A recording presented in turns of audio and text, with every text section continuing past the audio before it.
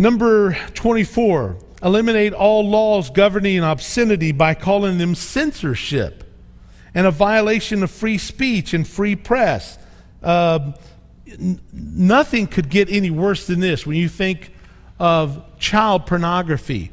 And so what they've done, they have done what they call virtual child porn, where they'll take the body of an adult that looks young, and then they'll put a child's face on it to make it technically legal.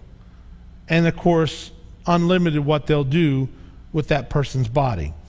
Number 25, break down cultural standards of morality by promoting pornography and obscenity in books, magazines, motion picture, radio, and TV. Of course, 51 years ago, never anybody even heard of the internet, never even concept of the internet. And yet today, folks, when you think of the porn industry and how it's just dominated all the airways, all the technical things, everything coming through satellite and cable and all the rest. Number 26, present homosexuality, degeneracy, and promiscuity as normal, natural, and healthy.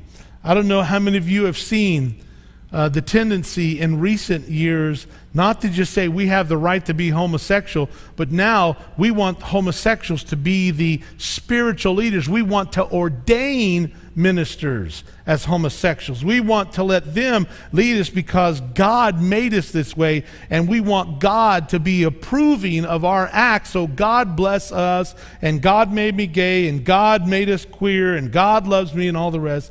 But of course, this is all part of an amazing thing. Incidentally, I don't know how many saw this on the news a while back, but a California teacher passed out these cards produced by the Gay, Lesbians, and Straight Education Network to her class of kindergartners.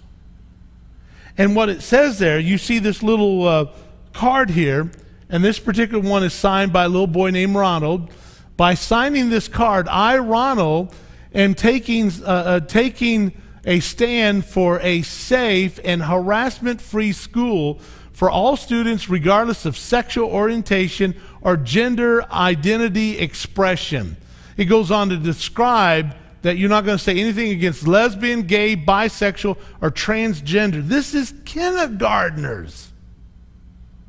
And this is and listen, folks, the communists said, if we can get America to break this down, we'll have them.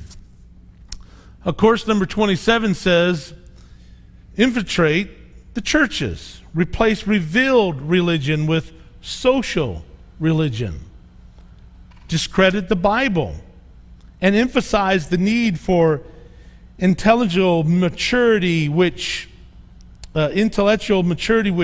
does not need a religious crutch. I think it was interesting when Newsweek had a cover story earlier this year. I think it was around the spring. It says the decline and fall of Christian America. Now think about this. Earlier, just about a month before that, was we're all socialists now. So as socialism is gaining and the church is starting to lose, you remember what was said? That one guy said, socialism becomes the religion when people lose their religion. You know, when you think of the fact that the NIV, the translating committee, hired a lesbian to help translate was on the translating committee of the most widely used translation of churches in America and Christians in America. That's why you will never read the word sodomites in the Bible anymore in the NIV. Matter of fact, when they do refer to a homosexual, they make sure you qualify it by saying a homosexual offender. Read 1 Corinthians where it talks about those that will not enter the kingdom of God. It doesn't say homosexual anymore in the NIV. It says a homosexual offender. It's not technically being a homosexual that will make you there. It's if you are a homosexual offender, like a heterosexual offender. It's the dumbing down and the discrediting of God's word. Incidentally, if your children or grandkids are on the internet very much, they've probably been to a site called YouTube, which is filled with all kinds of videos, and one of the most popular videos that has been viewed on YouTube is a video series that not only displays the fact America is a loser country, but that atheism and agnosticism is the only way that you should live your life. Incidentally, this whole movement is a countercultural group of young kids, even going down to junior hires now, junior high, senior high, and especially college kids who consider God a delusion. The whole concept of God, you have to be an idiot to believe in God. Number 28, eliminate prayer or any phase of religious expression in the schools on the ground that violates the principle of separation of church and state, which is one of the most obvious destructive lies that's ever been. It's nowhere in our Constitution, nowhere in the Bill of Rights. Nothing is said about this, but it's a concept that's now literally pushed prayer out of our schools. Number 29, I'm trying to get through these as quickly as I can. But how many are sticking with me tonight? How many can see that this is happening before our very eyes? You say, John, where are you going with this? Well, I'm going to tell you something, folks. Jesus said, when the salt has lost its ability to hold back corruption, when the salt has lost its savor, when the salt cannot preserve, guess what? It is henceforth good for nothing. You know, when you go to Europe, where much of our influence came through some of the greatest preachers, some of the greatest revivals came and stemmed from Europe, from England. You know what? Less than 2% of that population now are believers. Those big, beautiful churches are now antique stores, and many have actually been converted to Islamic mosques. Want me to tell you the reason why? Because the salt lost its ability to preserve. America's not too far from behind that, folks. Just because we have a rich heritage and just because we have a nice history does not mean that we can sit on that for the rest of our lives. Ladies and gentlemen, we have got to see another surge of revival among God's people to bring us out of our stagnant sleepiness and wake us up to stand for what's right. Amen?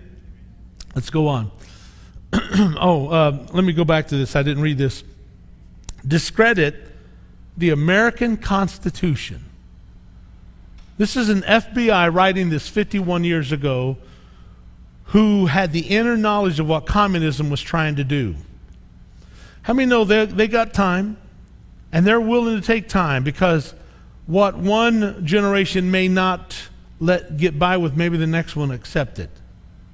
So you do it by discrediting the American Constitution, by calling it inadequate and old-fashioned and now out of step with modern needs, a hindrance to cooperation between nations on worldwide basis. Now we're considering that the Constitution isn't important anymore.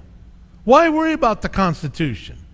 Why consider it important? Because it's an old, outdated manuscript. We don't live like those people wanted us to live. And now, guess what, folks? Colleges, which are starting up all across the country this week, kids will be in there during all the controversy of socialism right now, and these kids are being taught by a majority of liberal scholars and teachers and philosophers that America doesn't need a constitution anymore. Incidentally, when you think of the fact that our Second Amendment and the Bill of Rights is becoming attacked, did you know that when Mr. Obama was Senator of Illinois, he voted against the Second Amendment 4 times? Now think of this, folks. He's now the President of the United States of America. Do you honestly think that he's changed his policy? Absolutely not. Number 30, discredit the American founding fathers. Now this one really ticked me off when I started studying on this. Present them as selfish aristocrats who had no concern for the common man.